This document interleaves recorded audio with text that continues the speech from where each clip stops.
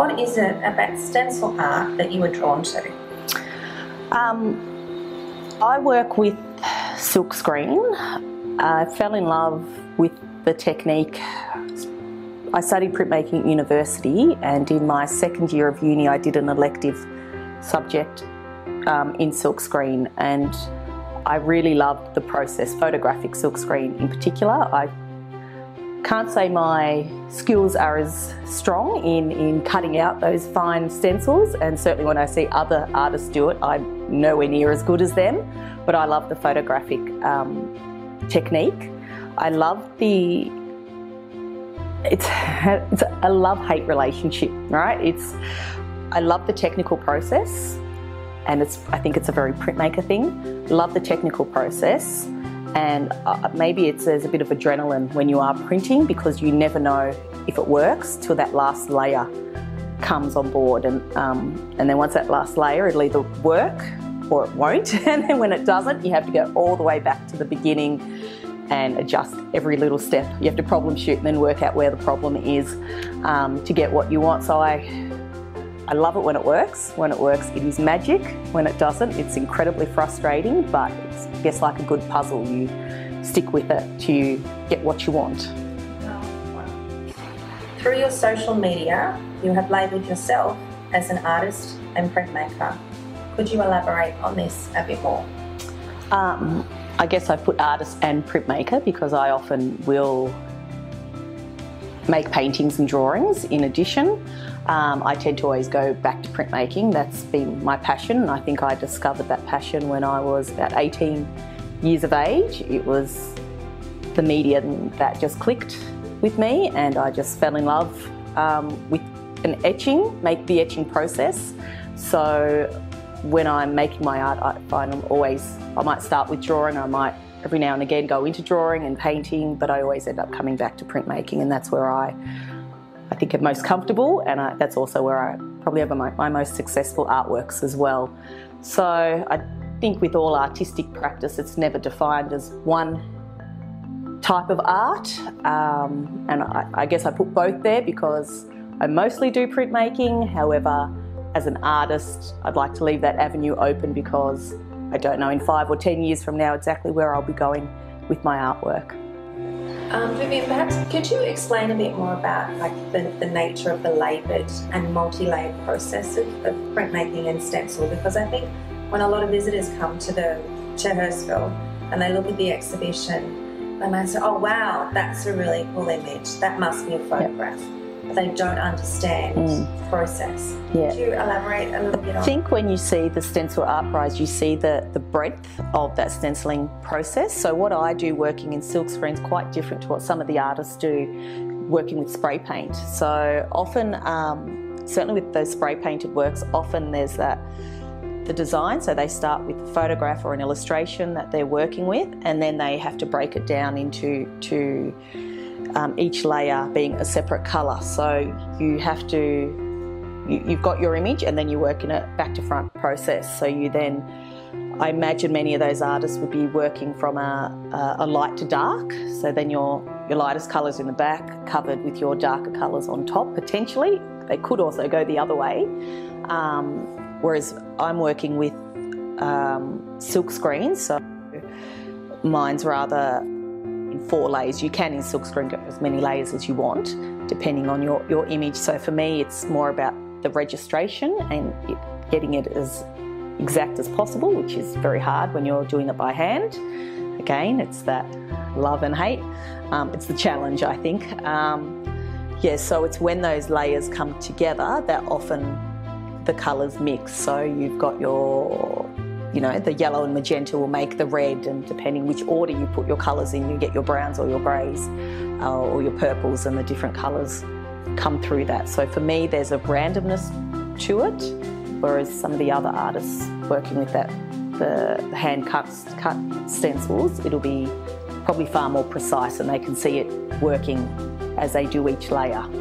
So can you tell us a bit about your selected work, Woman of Cabane, currently on display at Hurstville Museum and Gallery as a finalist in the Stencil Art Prize? Yeah, that The series started in 2015. At the time, there was the horrific, well, the events are still continuing, unfortunately, but the war in Syria, particularly ISIS, invading Syria and some of the horrific, events of that time. But out of this tragedy is a real beacon of light, and that is the resistance from the Kurdish community that live in northern Syria. And there was a particular town called Kobani, and it was defended largely by women, militia, ordinary women who put their hand up to defend their communities, and they actually defeated ISIS. So these women are extraordinary. I believe they're quite extraordinary activists. Often they're doctors, they're mothers, they're young women, and they've actually led a feminist revolution in this area. So a lot of these, after their victories throughout northern Syria, they set up councils, democratic councils, which were secular.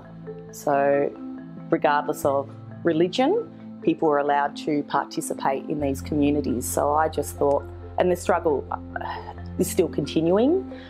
We know the events there where these communities are continuing to be persecuted by various governments and forces, but it's an example of people power. It's an example of, I think, of extraordinary heroism. So I was really moved by that, and I worked with the Kurdish community here in Western Sydney. They're largely based in Blacktown, and they were calling out to the world about their struggle and what they're up against. So yeah, I made contact with them and have been working with them, so sourcing a lot of the images.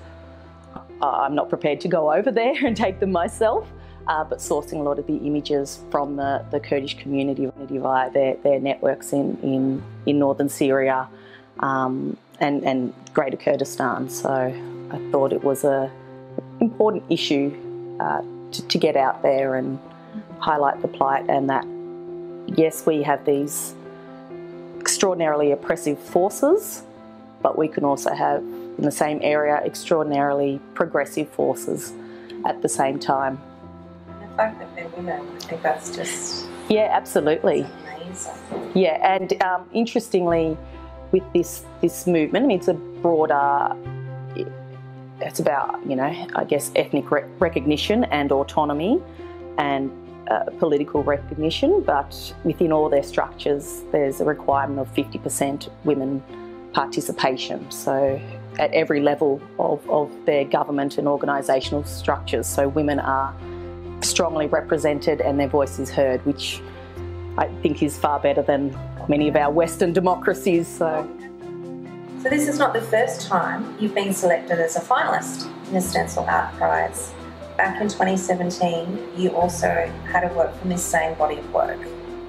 Would you like to elaborate a little bit more on that? Yeah, I was selected previously for the Stencil Art Prize, so it's a great honour to be a finalist again.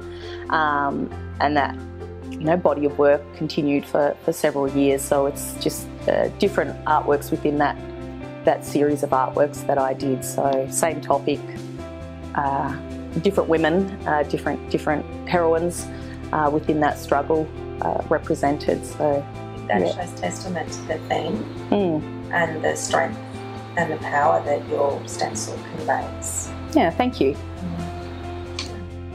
You're a full-time high school art teacher. How do you make time to create your own art? Is this a struggle?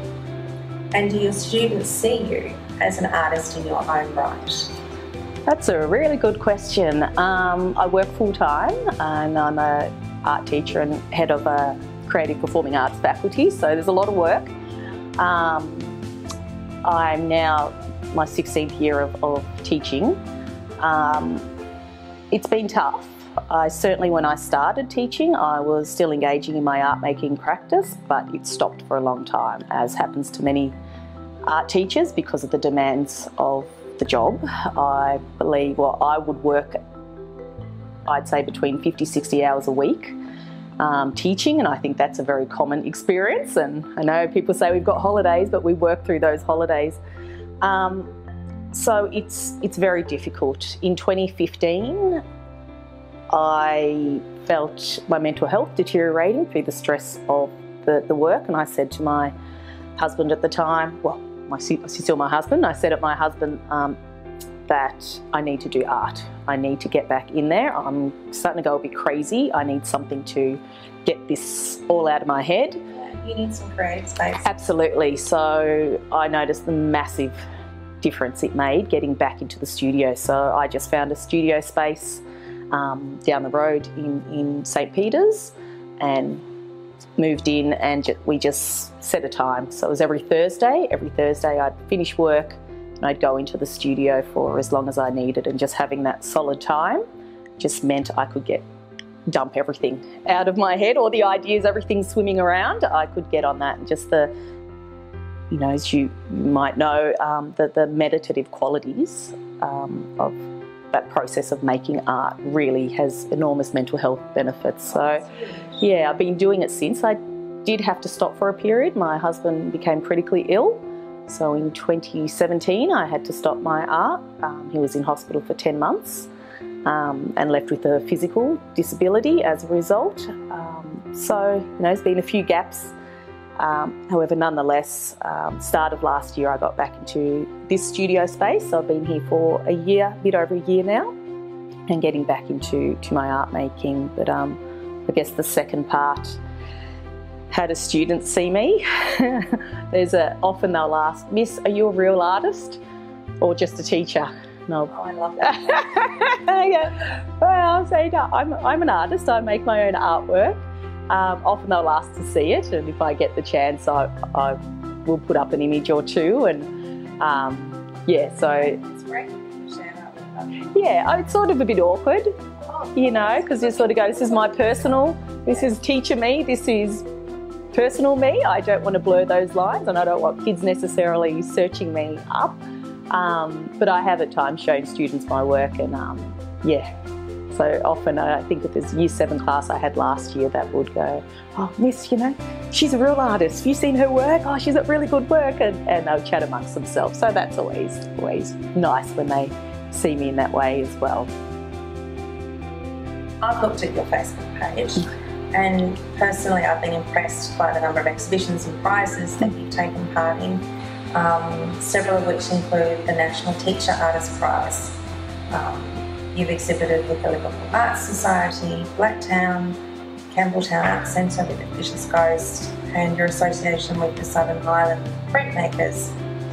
How important is it for you to be a part of prizes and group exhibitions such as these for your artistic practice? Yeah, I guess it keeps me working. There's something to work towards, so I know if there's a deadline approaching, or often I'll make my work and then look at what events are taking place in the year, throughout the year. So it's good in that regards. Otherwise, I feel my productivity slows down if I'm not working towards something. So you can almost compare that to you giving your students an assessment. It is a bit. It's quite true. You've got this assessment coming up, and you have a deadline, and you've got something to work towards. Absolutely. Yeah, that's a good way of putting it. Maybe it's the teacher side of me taking over. Yeah, true. So it keeps my work, my productivity rate fairly consistent throughout the year. So that's helpful, and I guess it continues to build my profile. I have been working towards solo exhibitions, however COVID threw my plans out, so I think they're on hold probably for another year or so till we see what happens and we return to normal or some new normal. So I think it's a bit of hold off on that. And it's also just the expense of solo exhibitions. They can be very expensive, and it costs a lot of money to make my art, and when you look at gallery fees and commission rates and all of that, it can be, sometimes I get a bit overwhelmed by the finances and go, okay, not ready for it. But it is a goal, and I will be working towards that in due course.